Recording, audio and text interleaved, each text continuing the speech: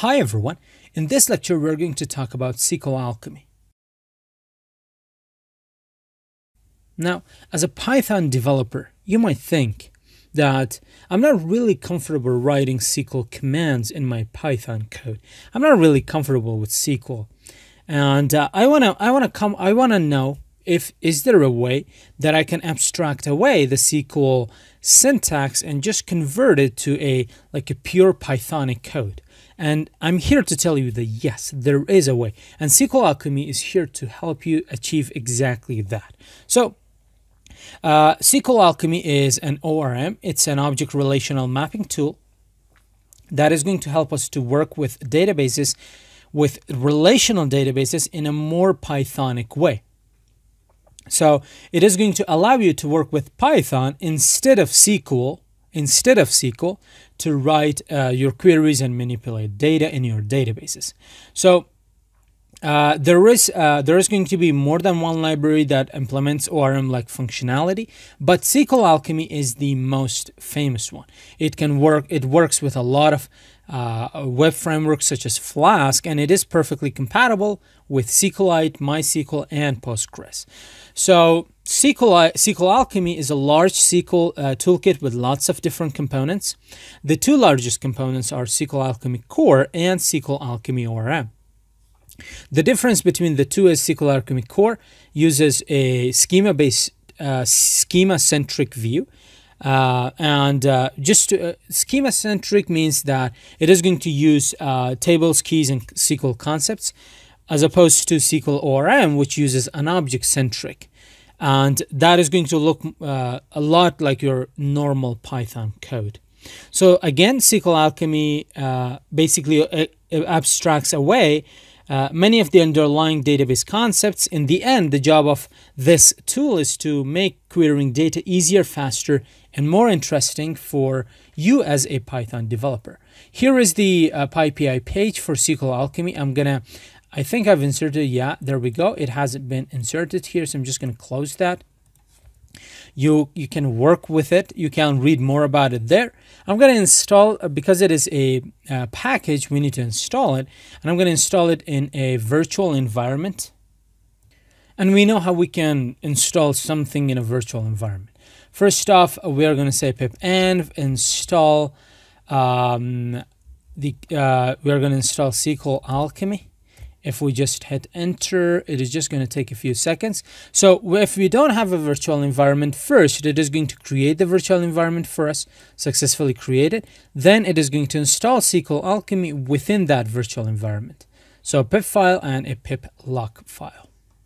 And then we can import it very, very easily. So this is the location for our virtual environment. In case it is not shown in the interpreter list, Python interpreters list. So if I come here, you can see that we don't have, it says enter interpreter path. So I'm going to grab this, see this path. I'm going to insert it there and I'm going to hit enter. And down below bottom left, you're going to see that it is changed to that path. So you need to be within that virtual environment path if you want to use the SQLAlchemy package, because it has been installed in here. So let's select that. We can run this, we can activate this virtual environment as well using pip env shell. There we go. Let's clear everything out and let's close this. We are good to go. So first off, let's import SQLAlchemy. And you could give it an alias. You could alias it as like Sal or like SQL, whatever. I'm just going to use the SQLAlchemy name. I do not want to over confuse you. So first off, what I'm going to do is I'm going to create an engine and I'm going to pass in our database. The engine is different than the Python database API connection object. The engine allows our app to have multiple database connections and it manages those connections all by itself. So from the engine, we create a connection with which we can run database queries on. So I'm going to say SQLAlchemy dot create engine. So these are the methods available to us by this SQLAlchemy. Now let's pass in our database. The database is the SQLite database, and we are going to pass in 3 forward slashes and then the name of the database. So it is movie library. So library.db. Perfect. And I'm going to store this in an engine object. Perfect. So this is going to connect to our database. We need a connection object as well. So I'm going to say engine.connect. Perfect. And I'm going to store this within the, let me provide a space, connection variable. Perfect. So far, so good. Now, whenever you are working with SQLAlchemy, you are bound to provide some metadata. That metadata is going to include all the data about your tables, columns, the database itself. The only thing that you need to do is just create a variable. So it is going to be metadata. And we are going to grab our SQLAlchemy.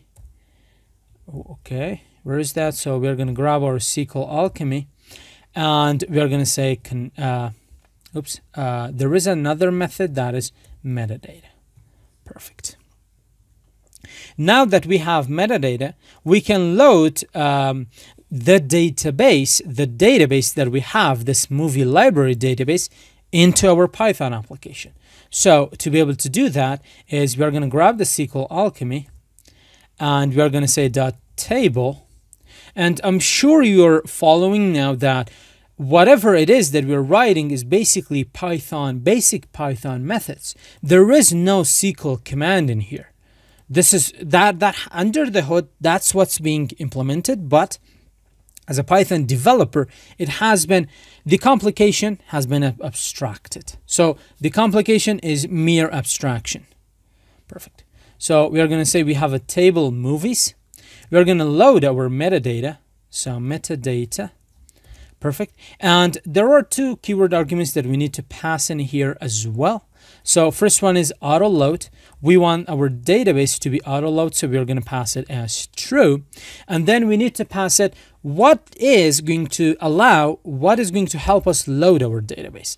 That is the engine. So we're going to say auto load with, what is that? It is, let's pass in the engine. Perfect. Now, we have done a lot of stuff. And the way that we can know for sure that they're working is we need to query our results. So what if you want to select order records in the database? So selecting all the records in the DB. So how can you do that? Now, first off, I'm going to create a query object. The query object will set up the queries that will execute with the connection object. So we are going to say query. And I'm going to say SQLAlchemy. Where is our SQLAlchemy? Perfect. SQLAlchemy dot select. So within here, inside a list, we're going to pass in our movies object that we created before. So we have not created our movies object yet. Let's create that. So I'm just going to set it to movies. Now, this movies object is what we are going to pass into our query. So our query knows which database it is and which table it is that we want to query. So I'm going to separate this lecture into two parts. The first part is going to be retrieving data. So I'm going to say retrieving data or records. Perfect. So how can we retrieve the records? What I'm going to do is we need to grab our query and we need to execute it. So we are going to say connection.execute. Let's pass in the query that we have here. So whenever we pass that in, this is going to create something for us which is called a result proxy. So I'm just going to name it result proxy. A result proxy proxies the cursor object or the connection object in this case from the Python database API to grab us the result that we have, and it is going to return an iterable, so we can iterate over it to find our results. So I'm going to create a variable and I'm going to call it result set. I'm going to grab the result proxy. So result proxy, and I'm going to say dot fetch all. FETCHALL, fetch all. Perfect. So now we are basically ready to execute our query.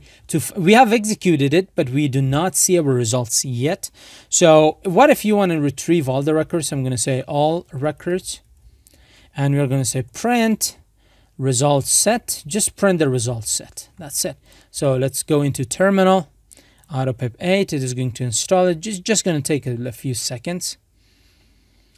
All right, come on, buddy. Installing, successfully installed. Perfect. So let's clear the terminal. Now I'm going to say Python 3.SQLAlchemy.py. Let's save that. Let's run it. It says cannot open desktops SQLAlchemy.py, no such file or directory. Oh, 3. I misspelled the name. So it has to be 3. Okay, let me just go there. 3.SQLAlchemy. So is it correct? Where is the S? So let's pass in the S as well. So it is 3.SQLAlchemy.py. Let's run it. It says no module named SQLAlchemy. And it comes from line number 8. Line number 8. We do have that module. So let's save that. It is installed in here. So I'm going to activate our environment first. Shell. There we go. Our environment was not activated. So you have to be like very careful that environment is activated. You have selected the right interpreter. So there is a lot of variables. So let's say 3, and there we go. So what we did was we did the same thing that we did in our previous lecture, but in a Pythonic way. This lecture is not over yet. We are going to do a lot of more things, but the important thing is, and I'm getting really excited, is that we basically abstracted away the SQL. We plucked it out and threw it away, and we basically were working with a Python code. So this implementation is Pythonic. This is what is called Pythonic, as opposed to what we had here, where we had SQL commands like this one, insert and like select inside our Python application. So this is retrieving data. So this is going to retrieve for us all records. What if you want to retrieve only like say the first record? I'm going to comment this one out, and I'm going to say not there. I'm going to say give me the first record. Let's save that. Let's run the program. So it is going to give us avatar James Cameron. You can select the first 2 records as well, and we have already done that. So I'm just going to go ahead and do it. So I basically want to select the first 2 records. Let's save that. Let's run the code. So the first 2 records are James Cameron and Avengers Endgame. All right, so everything is working as expected.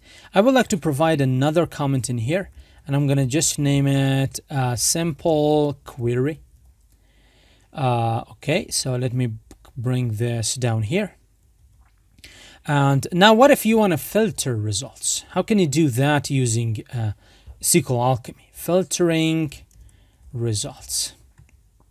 So the way that you can filter results is we are going to add the where clause. But again, we are not working with SQL anymore. So there is no where clause, but there is a where method. So what I'm going to do here is I'm going to say query. I'm going to create another variable, and in case you think, okay, this is going to clash with this one, it is not, because we're basically changing what this query is going to refer to in the memory. So in the memory, this query for now it refers to this object, but when we change it, whatever comes in here, the query is going to refer to the new object that we assign it to. So there is nothing to worry there. So I'm going to say select. You can see that this is select. So this select method is, I should not close this file, is equivalent to the select command that we have in SQL. See, it is a select method. This is cool. So we are going to pass in the movies object, and then we are going to say where. There we go. There is no where clause. There is no select clause. They're basically methods now. This is Pythonic. Very cool. Very cool. So we're going to say movies dot columns dot director equals, let's say you want to grab all the movies that James Cameron has directed. Now, you can see these dots. I'm going to zoom in a little bit more. So let's clear the terminal. Let's close it as well. You can see these dots. This is the dot operator. When have we used the dot operator the first time in our course? I don't remember. I'm sure you do remember. And what does this say? It means that these are objects, because dot operator is used to find the attributes and the methods available for a certain object. So dot operator works only for objects. So now you can see how this is being changed into an object-centric view rather than a schema-centric. You can see how it is being changed. This is how it is work. So in the SQL, what we did was we said, okay, select where year is greater than that. This is not Pythonic. This is SQL command that we ran. But in here, what we say, dot where, which is a method, movies dot columns dot director equals James Cameron. So this is, in fact, more Pythonic. So let me zoom out. I think this was the level. I could zoom it in to here, but there is a lot of code and I'm sure you can still read it. We know that this is going to give us a result proxy or a proxy object. And we are going to say connection. What do we want to execute? We want to execute the newly created query. So we select the query. We create the query. We execute it upon the connection object. Keep that in mind, which we have created here, when we connect it to the engine. So there were two steps. The engine connected to our database, and then the connection object connected to the engine. This connection object belongs to the Python database API.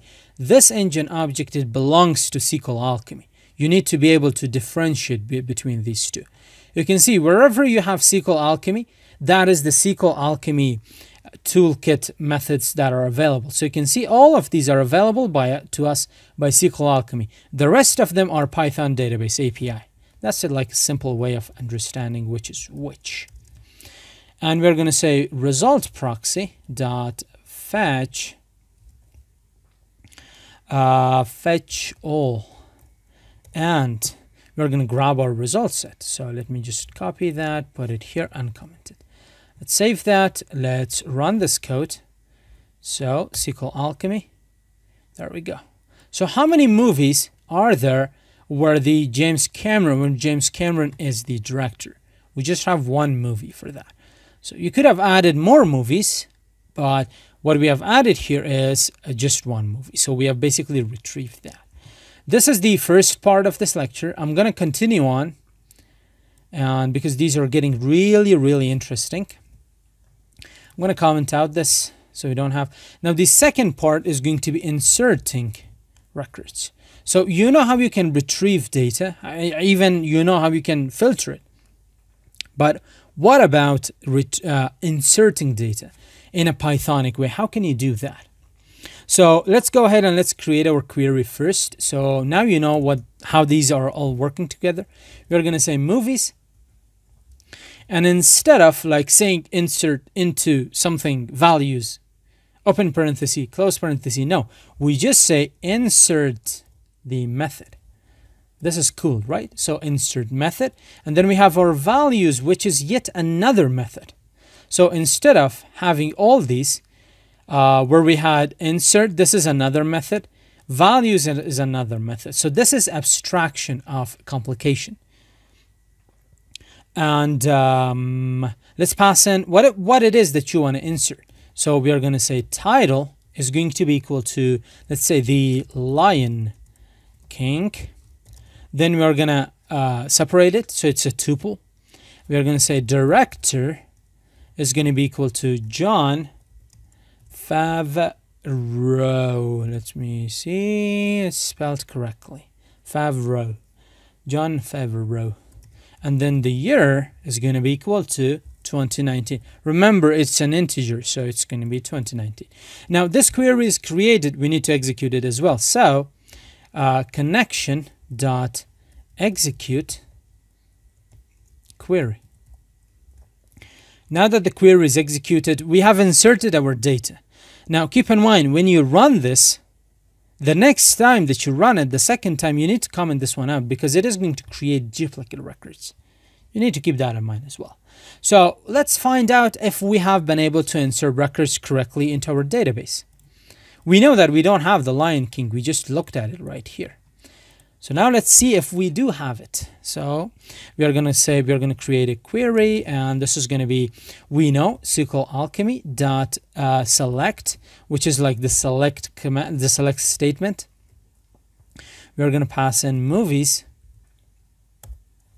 Then it is going to give us a result proxy, and we're going to say connection dot execute this result proxy on the query. And then result underscore set is going to be result proxy. Let's iterate over it. Fetch all. Let's close that. And eventually, let's print our result set. Result. Hopefully, everything is working perfectly. So let me clear this up. Let's run this. And there we go. So where is the Lion King? This is the last or the latest entry into this table. So there we go. We have Lion King, Jon Favreau. So we have executed it. Let's comment this one out. Perfect. Now, what if I'm gonna give you like a couple of more examples. I know it's been almost 23 minutes, but I feel like I should give you a couple of more examples to know how to use like the where clause better, right? So where did we used it here? Where we filtered. So I'm just going to say filtering results. I'm going to give you a couple of more examples for filtering results. And the first one is going to be, let's say you want to grab all the movies which have come after year 2015 or after that. We did the same thing in our previous lecture, right? So we're going to grab our query and we're going to say SQLAlchemy, give me the select method, which is the select statement, equivalent of select statement into SQL. And the reason that I'm emphasizing on this is that you see the brilliance behind the SQLAlchemy, how much easier it is to work with SQLAlchemy as opposed to like knowing an entire different language. So with SQLAlchemy, you don't even have to know SQL.